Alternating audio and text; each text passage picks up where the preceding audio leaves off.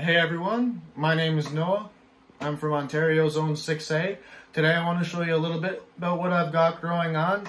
We're in about the end of winter. We're slowly approaching the beginning of spring. This is the best time to start seeds of any kind. You know, you're looking for pepper starts and tomato starts and all that good stuff. Right now is the best time to start instead of going to the supermarket or wherever, your local nursery or garden store, and buying something from already grown, maybe $5 and up. Sometimes they're cheap, sometimes they're not.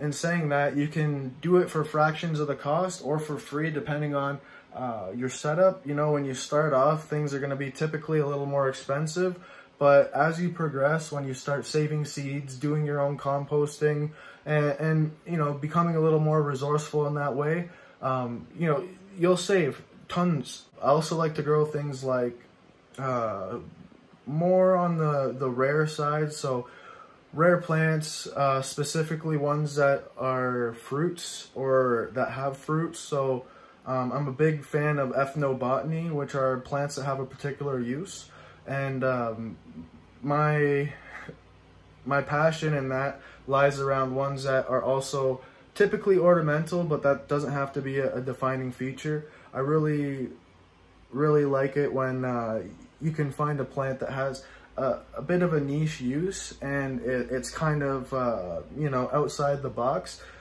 Those always really excite me. So let's dive in. Okay, to start off, this is my little desert area.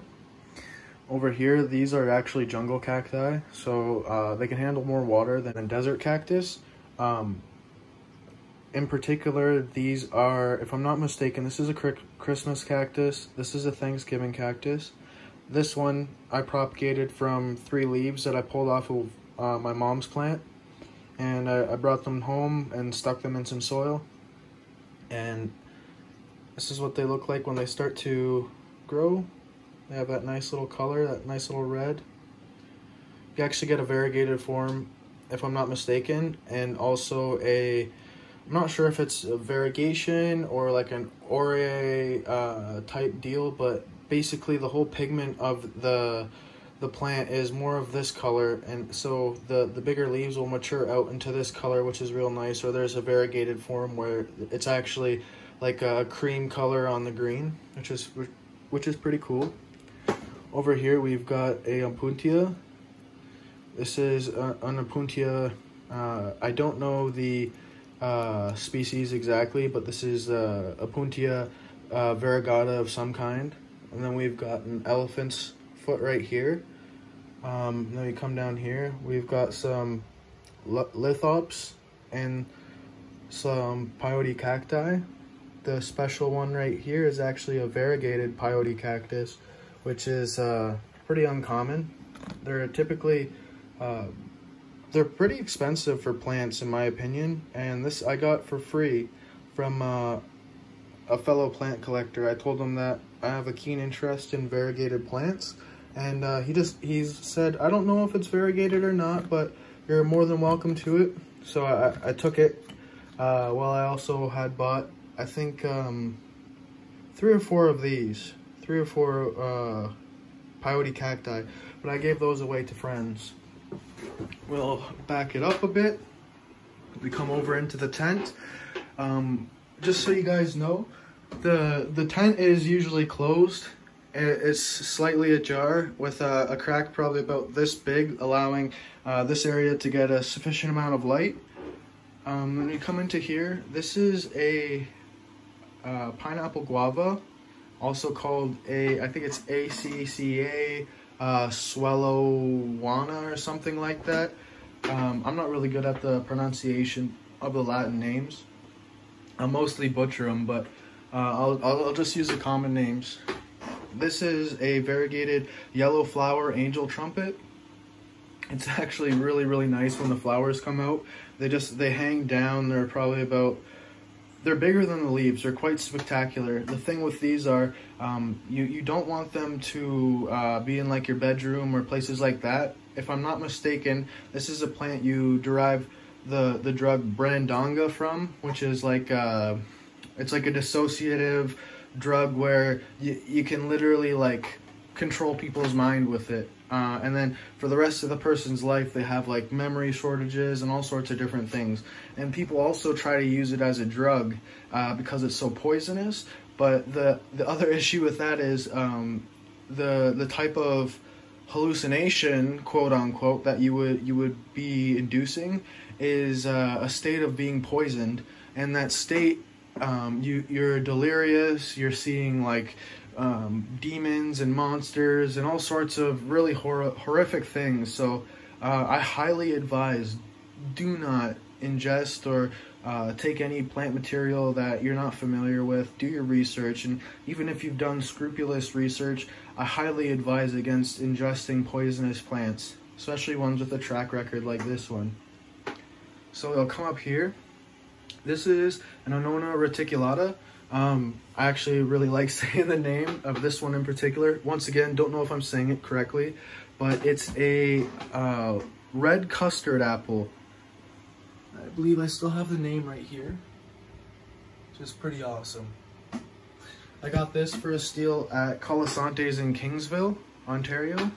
It was at the end of the season. They're clearing out all their plants, and this is one of the tropical ones that were left. And ironically, this is one of the ones that I tried ordering in the spring, and they told me they didn't have it available. But I went to Colasante's, and it was at the back of the greenhouse, kind of tucked away, for half off or something like that. So not only was it a score, but I was over the moon. And still am, honestly. I'll creep in here, angle my mister so I'm not making my leg wet. Okay, and I'll show you guys something cool right now. When you're spraying plants, you want to spray them from the bottom first to get any of them baddies off, or any bugs, any of them bibbits, and then you hit the top and I'll wash them all off. And it's like a physical form of pest management. Pests like spider mites and certain other pests, they don't like particularly moist environment with high humidity. So alternatively, you could have a higher humidity around 70-80%, and if I'm not mistaken, you will never get spider mites in that level of humidity, although you'll start to come into other problems, like if you don't have proper air circulation and you have a stagnant room. That'll lead to issues like powdery mildew, mold, and just varying degrees of your plants losing their vigor and their health, because plants, they like that, the movement of air. Not all plants, some plants, most plants. So moving on, we've got a Barbados cherry with a, this is called Spanish moss, I believe, I think. It's common in like Louisiana in the south. And then right here I've got a air plant. They're both in the air plant species, but I find it looks quite stunning hanging off the wood of the Barbados cherry. So that's what this is. I think they also call it acreola or something like that. I could be absolutely mistaken. But pretty cool plant there. It's super vigorous. You can just chop this thing back and it'll just keep growing and growing and growing. I had it to next to nothing. I let it dry right out. Honestly, I just forgot about it. Had a lot of stuff going on, you know, personal stuff. And then I came back and gave it a good water and it started growing like crazy. I don't know how to get the leaves super dark. I think it just happens over time. I may be not feeding it enough because it could be a heavy feeder. Although I believe it is a very heavy feeder. I've given it tons and tons of nutrients and it's loving it. I'll step out just a bit. Come over here. This is a lemon guava. This is actually a really special plant to me. It was given to me by my friend Mario. I'm not the best at caring for it. I've cut it back. You know, I'm trying to keep it in here. It's quite a large specimen, so if I were to have it in its full glory, it would have taken up the whole tent. There's also on it all sorts. These are the precursors to the fruit. They're the flowers. So what happens is this opens up into a very showy white flower with a bunch of nice, I think they're called pistils or petioles, and it's almost reminiscent of a mimosa flower or a caper flower, or if you're familiar with that. So that's pretty spectacular. And then on top of that, they smell amazing, absolutely wonderful. It's almost like citrus with how perfumey it is, but it doesn't have the same smell. It's its own fragrance, and it's very alluring, in my opinion at least. We'll come down here. So right in the middle there, that's a panache tiger fig. It's slowly coming out of dormancy now. I had it dormant all winter, and I brought it up here because I want to get a bit of a head start. Hopefully I can, because I said this is a long, I don't know if I mentioned this, this is a long season fig. It generally grows in about zone 8 or higher, so that's, if I'm not mistaken, around 200 days of growing. Whereas in my zone we have about 120 days of growing in our season, so just not quite long enough. But it's beautiful. Those figs are variegated, so when the fruit comes out, they have all these white and green stripes all along them, hence the name Panache Tiger. And also, when it ripens to a yellow fig. And it still has the stripes on it when it's ripe, if I'm not mistaken, unlike the Jolly Tiger, which has variegated foliage and variegated figs, but it ripens to a red color, and that red color mutes out all of the variegation, which is pretty interesting. Also, it's not a stable form of variegation. Speaking about variegated plants, I got two pretty common rare houseplants. This is the Hindu rope hoya, and this is the pink princess philodendron. I don't know if it's appropriate to call it the Hindu rope hoya. Personally, I don't find anything offensive in saying that. I'm not Hindu, but it's, to me, it doesn't sound like an offensive term. You know, like you're not using it in a derogatory manner, so I can't see personally how that would be offensive. But if I'm wrong, please correct me.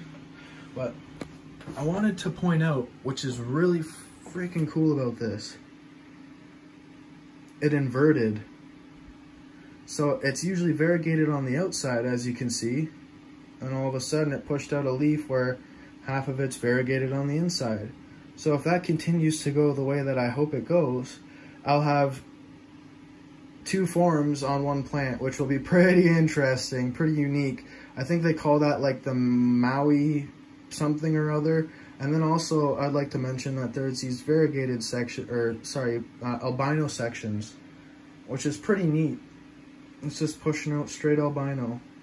And those wouldn't be able to survive on their own, but because it's there's also green foliage before the albino, it actually supports the albino, and you can have these plants, the leaves stay on, I wouldn't say indefinitely. Some variegation in some albinos, the sun or even age, varying other factors will damage the leaf a lot quicker than, say, something with chlorophyll. Let's see, we can see the pink on here. A little bit of pink, a little bit of pink. Mine was really nice. I had very nice variegation when I got it, as you can see. But what happened was I had it downstairs, not in full light, and I found out that they really like bright light. They do well, and it helps keep their leaves small. Their leaves are very, very thick when they grow in this kind of light, whereas over here they're not. These ones aren't quite as thick. They don't feel as robust. And then on top of that, the color darkens, and they also start to become more variegated. Whereas if you look at some of these other leaves, the variegation almost stops completely. So, little tip, variegated plants typically, they need more light, but they don't like the intensity, if that makes sense. So you can easily burn the white parts of variegated plants because your light's too hot or too intense, but they need that extra light so that they can properly photosynthesize, because they have a deficit of chlorophyll which makes it so that they're not able to produce as much sugars and feed themselves as if they were able to if they had, let's say, pure green leaves. In the corner, we've got a ZZ plant. I don't know the Latin name for that, sorry about that. This is a sugarloaf pineapple from Hawaii. It's not actually from Hawaii, I just believe that's where they originated from. And then we'll come over here. I've got 2 orchid cacti and then 2 orchids. I did some fun little pot thing there. I don't know, arrangement. I wouldn't even call that an arrangement. I just put 2 of them in the same pot, and then I put some iron pyrite in there to give it a kind of a nice, interesting appearance. Also, if you wonder what these are, they're sticky traps for thrips and flying bugs. A tip for thrips is, especially when you're growing tropical plants, you don't necessarily want your plant to dry out 100% completely. Certain plants like citrus will benefit from drying out, but other plants like, for instance, a pineapple guava, in the regular guava, even Chilean guava, you don't want those to dry out completely. They drop all of their leaves, they die right back, and they have a hard time surviving that. So personally, I would stay away from underwatering your guava, overwatering your citrus. It's all a learning experience, right? Like, if you haven't killed a couple plants, you're not a gardener. That's just plain and simple. So we'll move over here. Actually, I'll go down here first. This is a elderberry, an American elderberry. I took a cutting from outside midwinter. I seen a section of it dying back, and it looked like it kept progressing, so I thought it was fungal. So I cut a huge portion off of that section, and I had a little bit left, so I stuck it in some soil, and it's propagated no problem. That's gonna come out and become its own branch eventually, and then off that branch there'll be more branches and so on and so forth. And in these 2 pots, I have Caucasian capers, which is an endangered species of caper. And I have, if I am not mistaken, Tulsi or holy basil. It's an adaptogen that allegedly it's really good to incorporate in your diet, and it's very much so like regular basil or seasoning. So it's not very difficult to incorporate. This beautiful plant is a spectacular plant. It's called Apios americana. And it's the American ground nut, I believe is what it's called. It produces a tuber in the soil, and the tuber, they're like it's like a rosary, right? They've got like tubers from this size all the way up to the size of your palm, even bigger, and basically they're all connected by like this really thin root, but they're apparently very, very delicious. And then on top of that, they're perennial. And then they also produce a bean, which is edible. You can eat the bean in its green phase, and when it starts to, the pod matures and it becomes like woody and the beans are hard, you can actually use those for soup, if I'm not mistaken, or much like a regular, any kind of bean. But in saying that, these plants are pretty uncommon, if I'm not mistaken. They're a permaculture plant, so they're really good for continual food crops, for managing certain areas. They're well adapted in the Canadian environment, so they're very capable of keeping back certain other species, like other invasive species, and outcompeting them. Part of the reason why I got that, I'm going to train it along fences, and hopefully I'll have some videos about that. We'll come up here. Our humidity and our heat is a little bit on the high side. Ideally, I'd like the heat to be at about 70, maybe 72 degrees. So we're about, five, maybe 6 degrees, a little bit too high. And on top of that, our humidity.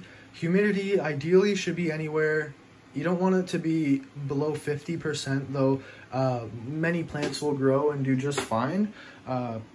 Plants in particular that do well with very low humidity are desert dwelling plants, but even orchid cacti, There's a lot of plants that'll do well with lower humidity, but in saying that, the higher the humidity, the easier it is for plants to grow, the easier it is for them to breathe and do exactly what it is that plants do best. So just keep that in mind. You know, anything, it says wet, I would say anything above 75 is getting pretty high on the humidity. Certain plants like vanilla and certain aeroids, like certain philodendrons, they'll require a very, very high humidity level, like in the 90 to 100% humidity, which is absolutely crazy. But that's not necessarily quite bizarre, because it's pretty prevalent in nature to have that level of humidity, especially at certain times of the year.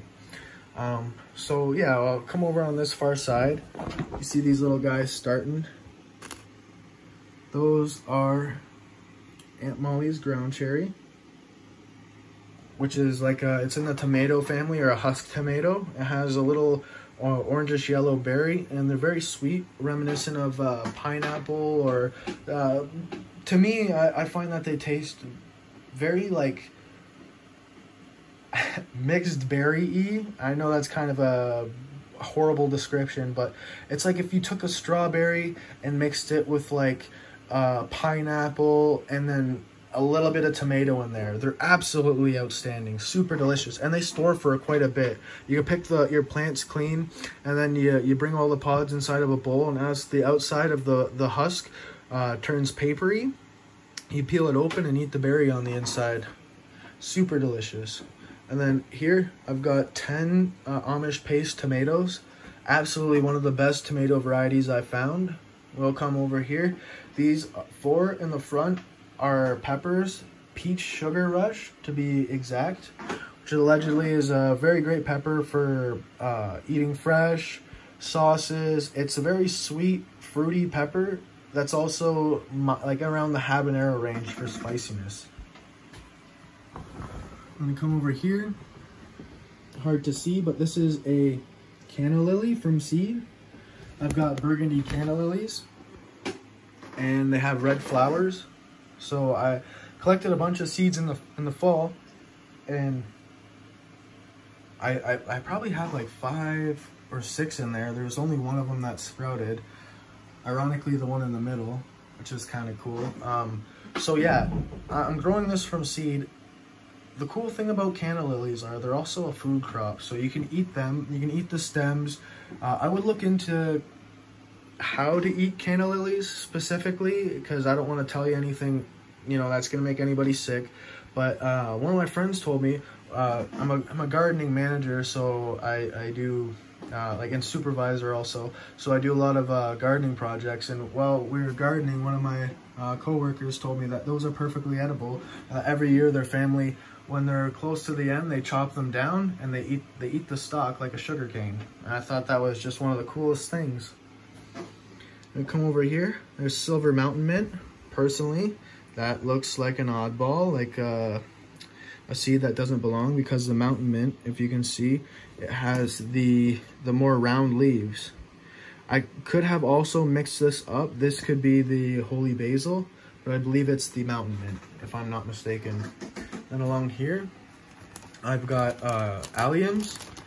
These alliums are in order Blue Solace, I believe, like leeks. So it's a perpetual leek.